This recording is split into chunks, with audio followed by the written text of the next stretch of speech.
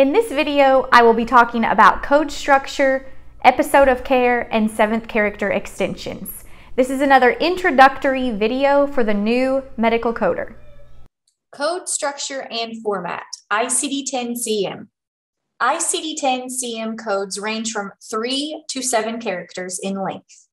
The length is determined by the requirements for each code, and typically longer codes contain more detail than shorter codes, as each additional character adds more detail to the code description.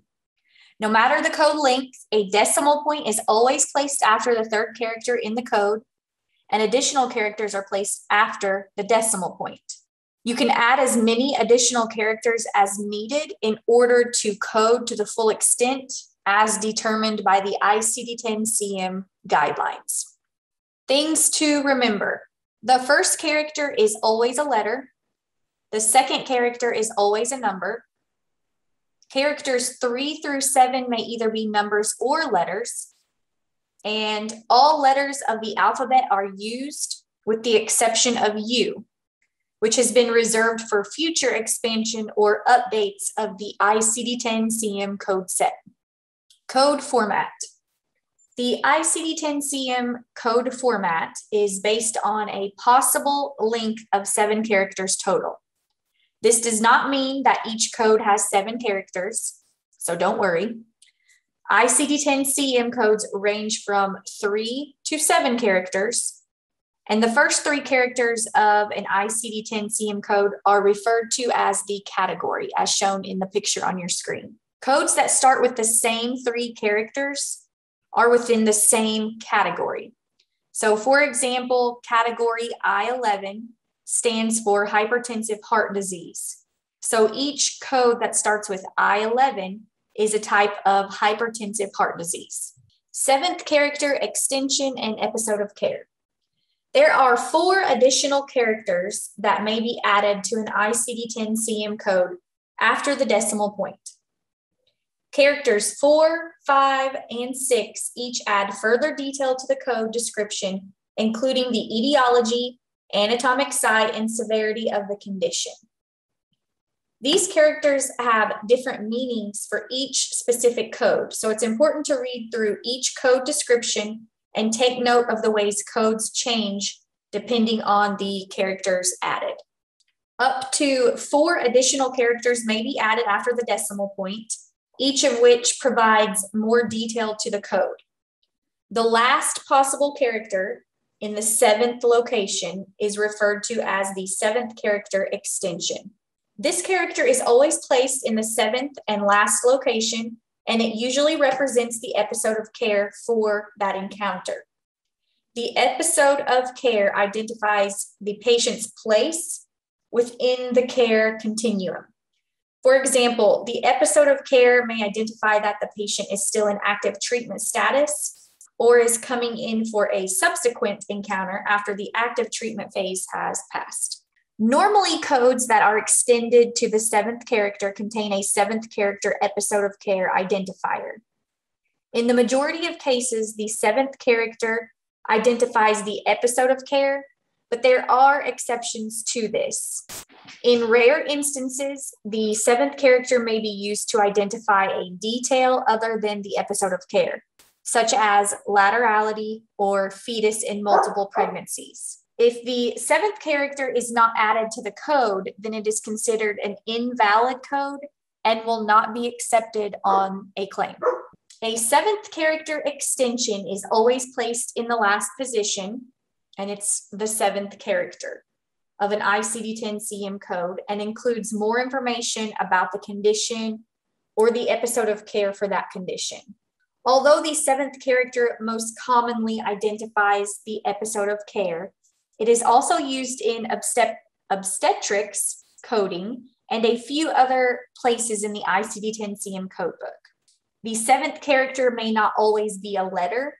In obstetric coding, the 7th character may be a number, which is used to identify the fetus in a multiple gestation pregnancy. For certain conditions, such as fractures, there may be up to 16 episodes of care possible. But the 3 most common episodes of care are characters A, D, and S.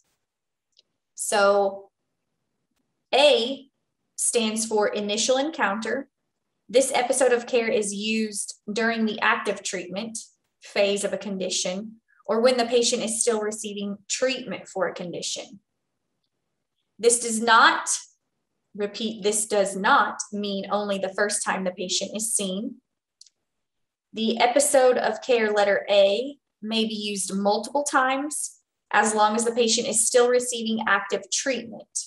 So for example, if a patient receives wound treatments every day for a complicated wound that requires extensive observation, you could assign the seventh character A. D, this stands for subsequent encounter. This episode of care is used when the patient is seen during the healing phase of the encounter and is no longer receiving active treatment. So for example, when a patient presents for a cast removal after the healing phase of a fracture is completed, D would be assigned to the seventh character. S stands for sequela. A sequela is a condition that is the consequence of a previous disease or injury. Sometimes it's referred to as late effect, and this letter should be used when a patient is seen for a complication of the condition after the healing phase has been completed. An example of this would be when a patient has residual pain in their hip after a hip fracture that occurred 3 years ago. Now we'll go over an example. Sally was bitten by her dog. She goes to the urgent care clinic for cleaning and evaluation of the wound. She is diagnosed with a 1 centimeter puncture wound without foreign body on the left forearm due to the dog bite. The provider cleaned the wound and placed 2 stitches, prescribed oral antibiotics, and ordered Sally to see her primary care doctor the next day. As you can see on the right-hand side of the screen, this is the tabular. So we've already looked all this up in the index. It's given us the S51. And you can see that the category S51 has a pink box in my book. It may be a different color in your book. And it tells you that the appropriate seventh character is to be added to each code from category S51. So for this case, we would assign code S51.832. And the picture at the bottom has a red box to the left of that code, indicating that we have to assign a seventh character to complete that code. And in this case, that would be A for initial encounter. And that's because the patient is in the active phase of treatment. Example continued. We're going to fast forward 2 weeks. Sally presents to her PCP or primary care provider for removal of stitches and evaluation of the healing status of her wound. The PCP examines the wound, which is well healed, but has a large scar that has formed at the site of the wound. The PCP removes the 2 stitches and informs the patient that she no longer needs to be seen for this injury. Once again, the pictures on the right are available for you to view. You can see that we still have the category S51 telling us we have to use one of the following seventh characters.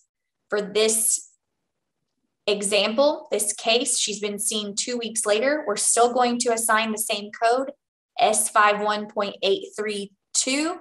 However, we will be changing the seventh character to D because this is a subsequent encounter because she's no longer receiving active treatment for the wound. Example continued. Let's fast forward 3 months after the initial injury.